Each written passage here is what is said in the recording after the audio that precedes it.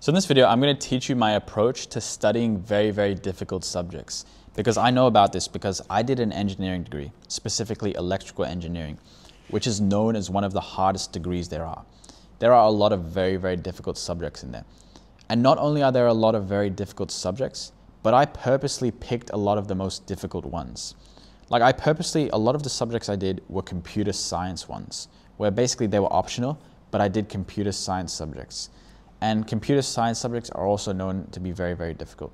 So I've got a lot of experience with difficult subjects because I learned to love them. Because the truth is, you can learn to love them too. You can learn to destroy them.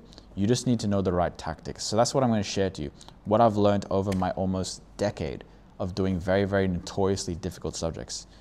So hopefully in this video, I'm going to help you find learning difficult subjects to be easy and fun. So let's get into it. So by the way, if you want to study faster without burning out within literally a couple weeks, check out the first link in the description. I can help you personally. So, okay, let's get into this topic. So the first thing I want to tell you, I've got notes here, about studying difficult subjects is you need to ignore, this is a mindset first of all, you need to ignore when other students say that a subject is difficult. So basically, the first thing to realize is that, yes, whether a subject is difficult or not is up to perspective. Like I remember there was a subject I did called Principles of Finance. And everybody was saying like, oh, this subject is so difficult, so difficult, so difficult. And it was literally, it became the subject of my degree that I got the highest mark in. It was the only subject I got 100% in. And so some students might think a subject is difficult, but it's only difficult for them. That's the first thing.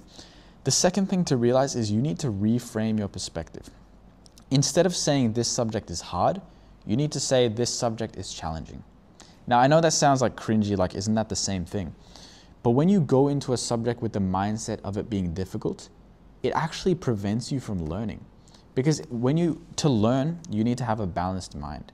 And when you sit down to learn and you know the subject is hard because other people have told you, in your mind you start thinking, damn, this subject is hard, Bob failed it, it's so difficult, it's got such a low failure rate. You start stressing, you start encountering this resistance and you can't learn. So realize that no matter how difficult a subject is, you can learn it. Every subject is learnable. The only difference between so-called easy subjects and difficult subjects is that yes, difficult subjects require different approaches and they may take more time, not gonna lie to you. But there is nothing inherent about them that is difficult. Because I like to think of your brain as a machine. Your brain is literally a machine that is designed to learn. So in my personal opinion, one of the most difficult things that we learn in our entire life is how to walk. Literally every single one of us has learned how to walk. And I think learning how to walk, personally, I don't know, I wasn't there when I learned how to do it. But I think learning how to walk is as difficult, if not more difficult, than studying, astrophysics or something, a really difficult subject. The only difference is, so what I mean by that is everything is learnable. I truly believe that because your computer is a machine and all you need to do is give it the correct inputs and it will learn everything. So that's what I want to go through in this video because difficult subjects have to be approached differently. But yes, they may take more time because in third year of my engineering degree, second year, I had 3 relatively easy subjects. To me, they were relatively easy. It was like linguistics, software development subject, and foundation and algorithms and data systems. So for me, those were the relatively easy subjects. And I was doing one difficult engineering subject, which was signals and systems. And that subject ended up taking about 80% of my time and energy because it was more challenging, more difficult. But fundamentally, there was nothing different about it because my computer was a machine. All I had to do was input the correct techniques and it will learn anything. So, okay, what are these techniques to learn difficult subjects? All right, first you need to understand what is it exactly that makes a subject difficult. So I've got a couple things here. First thing that might make a subject difficult is there's a lot to memorize. Let's take, for example, medicine. Medicine is difficult because you've got to learn you've got to memorize a bunch of different concepts. So a lot to memorize. That's the first thing that might make a subject difficult. The next thing that might make a subject difficult is a lot of procedures. So for example, maths. Maths is not about memorization. It's more about learning all these different procedures, all these different methods. So you need to get a lot of practice in. It's like a skill-based subject. And the third thing I think that makes subjects difficult is they're very, very abstract. For example, I did this subject called linear algebra, which was literally like maths in 10, 20, 30 dimensions. It was crazy. So that kind of thing is very difficult to visualize. So difficult subjects tend to have those kind of things as a part of them. So, okay, so I think when it comes to learning, there are literally 3 principles that I think if you apply, you can learn anything. So I think they are, number 1, time. So the more time you can give to a subject, the better. And by time, I don't mean like hours and hours. I mean time spread out. So because to learn something, it takes what's called spaced repetition. And spaced repetition is where you have to learn something, take a break, learn something, take a break, learn something. So the longer the period of time you're learning something, the more likely you're actually going to pick it up. So let's take, for example, a song. Maybe you listen to a song and the first time you listen to it, you don't know it at all. But then let's say you listen to that song every single day for 2 weeks. By the end of that 2 weeks, you're able to sing that song perfectly. So in theory, this was a difficult thing. You had to memorize, 500 words. And with enough time and repetitions, you were able to learn that song. So difficult subjects take time and repetition.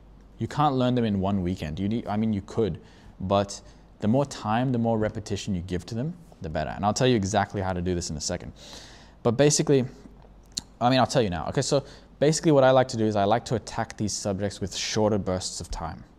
So a 20-minute session of studying maths can get you very, very far. And then you take a break and then you come back 20 minutes and then maybe you come again the next day and the next day and the next day.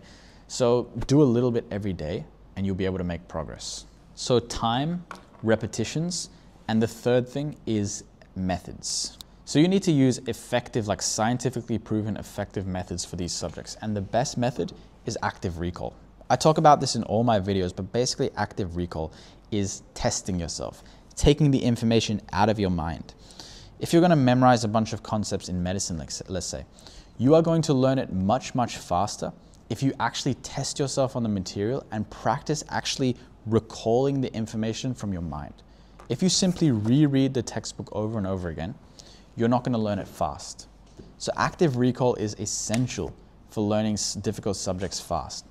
So what I like to do is, if there's a difficult subject that requires a lot of memorization, I will literally make my own questions. I will make like a bank of my own questions and constantly test myself on those concepts. That's the thing. In university, I didn't take notes. I didn't go to classes, to be honest. I skipped a lot of classes. And so what helped me was active recall. I would read the lecture slides and I would literally test myself on everything. I was constantly asking myself questions about the material. So time, repetitions, and methods. Those are the required things for subjects, for difficult subjects.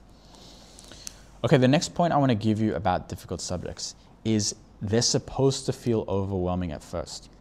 Because every time I opened the lecture slides to a difficult subject, I would always be extremely overwhelmed. I would be like scrolling through the slides, I would see like formulas everywhere, I would see these weird like diagrams, and I would have no clue what I was looking at. That experience is normal. When you first start learning something difficult, you've got a lot of fear because there's not a lot of clarity involved in it. For example, when I first started learning talking to camera, I had a lot of fear. I was like, oh, I suck at talking, I'm so awkward. What if my friends find this? I'm not gonna be able to learn this. But here I am, I've made like hundreds of videos and it's much more natural to me. So when you first open a difficult subject, it's gonna be difficult.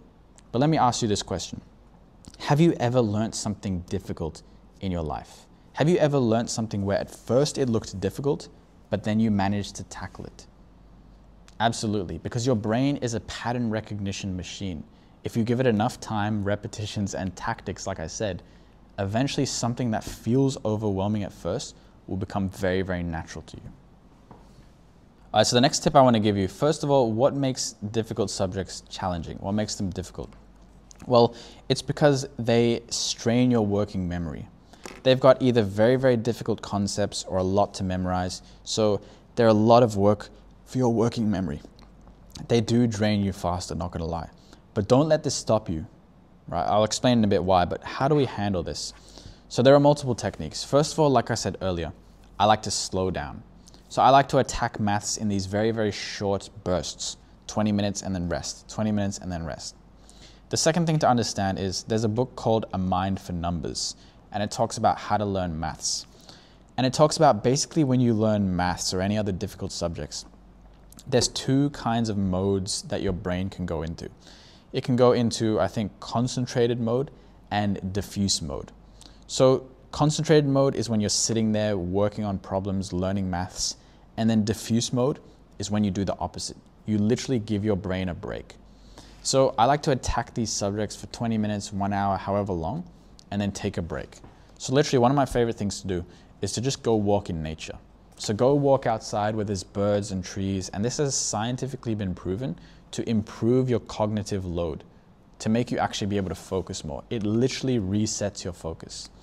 So take frequent breaks where you're not on your phone, where you're out in nature, where you're taking a shower, whatever, and work in these short bursts, because these subjects really kind of drain you a little bit more.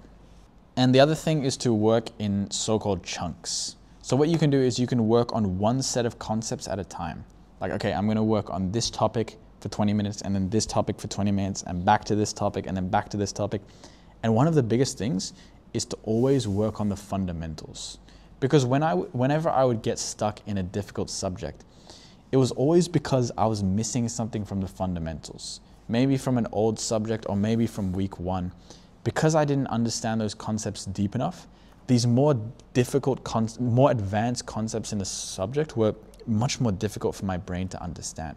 So if you don't have the fundamentals solid, everything else will kind of collapse and it's going to be very difficult to learn. Like if you understand the fundamentals of a trigonometry subject for example, that's the difference between brute memorizing a formula versus actually understanding how the formula was created in the first place. Because if you understand all the foundations, learning those more challenging things become much more easily, much more memorable, and are less draining on you cognitively.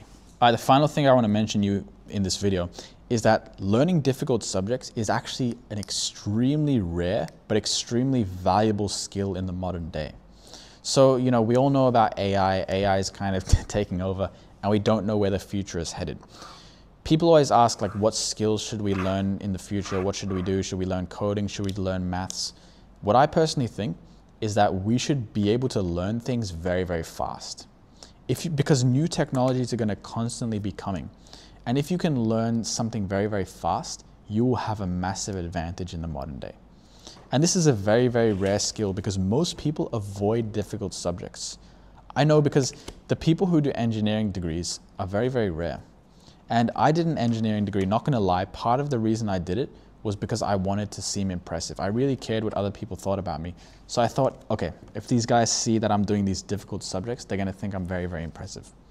That doesn't motivate me much anymore, but I will say that I did learn very valuable skills going through engineering degree because I learned how to do difficult subjects. I learned how to learn difficult things. So within about 2 years, I went from being super awkward, super shy on camera to being able to speak more freely in front of a big audience. Because if you learn how to learn difficult subjects, you will be able to learn everything. You will have a rare advantage in the modern day, I guarantee. So that's it. Go study your difficult subjects. And if you're really struggling with burnout, if you're really forcing yourself to focus and you're not getting the grades you wanted, check out first link in the description. I can personally help you study more effortlessly, study faster. I can even teach you study techniques. But check it out if you want better grades within literally a month. That's my private community below. I can literally help you personally, keep you accountable. But apart from that, see you later.